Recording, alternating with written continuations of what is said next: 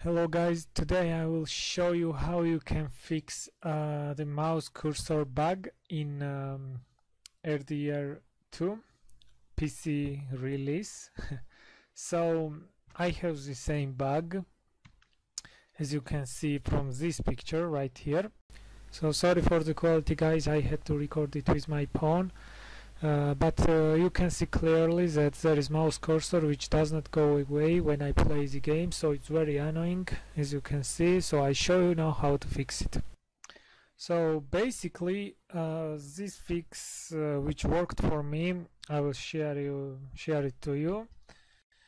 So what you need to do is go to settings, just type in search mouse settings, then go to additional mouse options, then go to pointer options, and then what you need to do is click here which says display pointer trails, put it to long, click apply, and okay, then you need to just go to the game and this thing will be working again.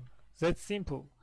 So now we are back again in game guys, and as you can see here mouse cursor is completely disappeared into the game, but also I would say that you need to be in full screen mode once doing this method, because I tried on Windows and it does not work. I don't know about Windows borderless mode, but in full screen I can guarantee you this method will work for you. Yeah, it's a bit annoying method, but you know, like, until Rockstar patches this method, patches it, you need to do it somehow. So basically that is one way how you can remove the cursor in this game.